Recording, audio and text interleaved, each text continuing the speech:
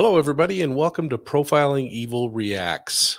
On September 27th of 2019, William Brian McKenzie left work to hang out with some associates in Jackson, Tennessee. His mother would report him missing a little bit later, and that would launch a 702-day search by her before his vehicle, and we're presuming his body, would be located in a small fishing pond just 2.25 miles east of his home. That's right, less than 6 minutes away. Was this murder or a tragic accident?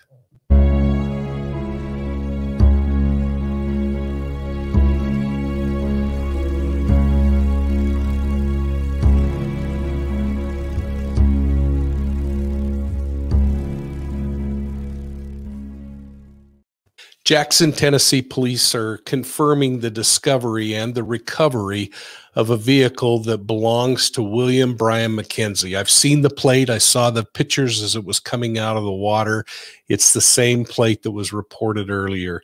He's been missing for nearly 2 years. The vehicle has human remains inside, and they've been turned over to a Tennessee medical examiner for an autopsy and identification. Hey, would you please take a moment, hit the like and the subscribe button, and ring the bell if you'd like to receive notifications like videos like this one. And thanks for supporting us at Profiling Evil. Hey, and by the way, have you considered our channel memberships? You can get a little more insight and a monthly opportunity to chat privately with the entire Profiling Evil team. Check out our options, and thanks again. Well, let's get back to this. On Sunday morning at 9 o'clock, August 29th, a fisherman called police dispatchers and reported a submerged vehicle in a pond inside of a private homeowners association. The vehicle was about 4 feet below the water surface. Jackson police dispatched the West Tennessee Dive and Recovery Team, who located the vehicle and pulled it out of the water. Now, you might remember them. They worked with Adventures with Purpose, and the Adventures with Purpose team invited us, Profiling Evil, to join in on the case and examine it from a criminal perspective. We held a number of discussions with Mackenzie's mother, Frances Gaines.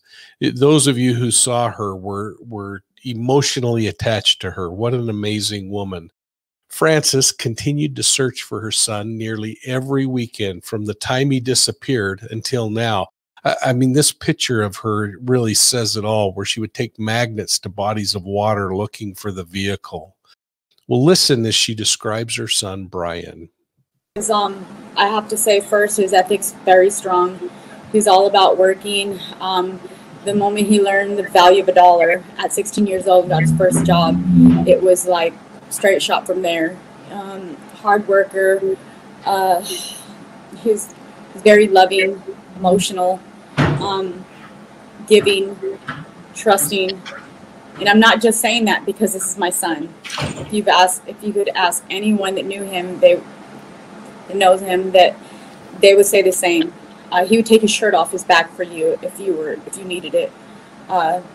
He was very open-minded. He loved to share his thoughts, and he liked to read the Bible a lot, and send me verses of it to my phone sometimes. And I don't, to be honest with you, I don't go to church. I feel that God can hear me anywhere that I talk. And that's what I would always tell him. Brian, doesn't matter where you're at. You know, you can pray in the privacy of your own home. He'll hear you. He's like, yes, I know, Mom, but I don't see you opening up that book. And, you know, big brother, loves his sisters and his little brothers. And just, he always would be the one to encourage. And if he knew you were feeling down, he wanted to bring your spirit up. He'd act kind of goofy, you know, and do some kind of silly dance. And when I would feel down, he's like, "You want to cook a meal, Mom?" And he knew cooking. I love to cook. So when he smelled food, he'd go over there and be like, "What are you cooking?" And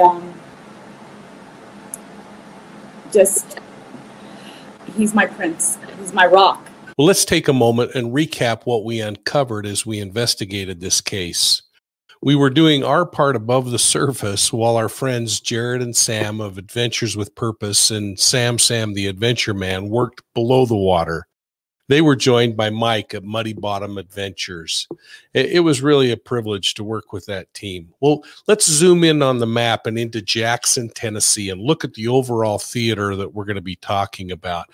On the left, we can see the home where Brian lived, and over on the right we can see some associates' residence, and these become pretty important in this thing. This little point up at the top really didn't matter. We thought it did at first, but we excluded it as a possible search location.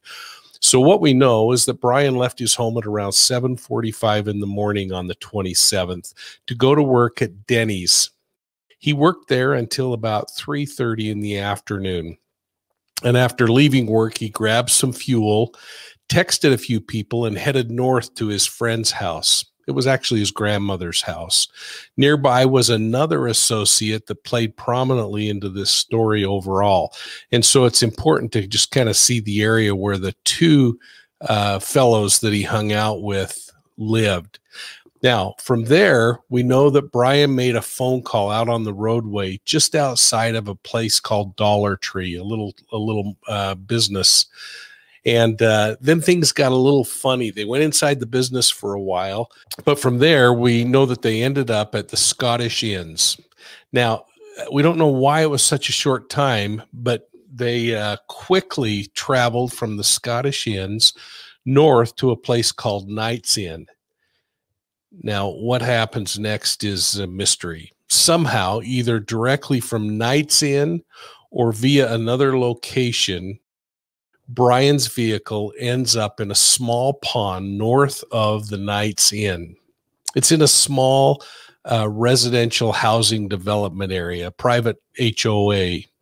And there, his vehicle is now discovered nearly 2 years later underwater. As we zoom in on this, we're going to see kind of what the area was like. And again, imagine that this probably was in the early morning hours when the vehicle was driven into this pond. It's important to recognize that there may be other routes that could have been taken in order to end up in that pond. It could have been a route from the associates if they made it back to the associates' home. And if Brian, for instance, was under the influence of drug or alcohol, he may have wanted to avoid the major roads and taken some back roads toward his house. We can see that it clearly would take him right past where this pond is located. We can see if you continue on just a little further where his home is. And so it makes me question whether there's a possibility this could be an accident. We just don't know. But while Jackson police continue their investigation, I think we, and of course, Francis, can find some solace in knowing that William Brian McKenzie is no longer listed as a missing person. He's most likely been recovered, and his mom and his family are going to have to go through that painful waiting and wondering period to confirm that it's really his body inside the vehicle. Now, while she waits and wonders, law enforcement's going to be combing through the evidence they now have. I mean, really, there is so much that they can learn from the vehicle and the location where things happened, the condition of the body, where the body is in the vehicle, all kinds of things. Now, the photographs we received from those people who were retrieving the vehicle from the pond show that the vehicle was in remarkably good condition. Police are going to have to also impatiently wait for the results from the medical examiner. Undoubtedly, one of their detectives is observing the autopsy, probably while we speak, and he's looking for signs of trauma to the body. And even though the body is decomposed, there will be identifying components.